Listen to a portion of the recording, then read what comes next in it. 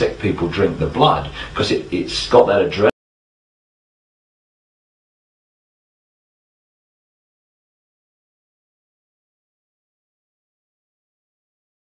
What wars are, the mass sacrifices. You know, this shock and awe in Iraq, for instance, was there to have a mass sacrifice. We don't target civilians is absolute nonsense. Of course they target civilians. They want as many dead people as possible. And of course Iraq, the former land of Sumer and Babylon, has enormous significance to these people, because they go back to that period and that area of Babylon, etc.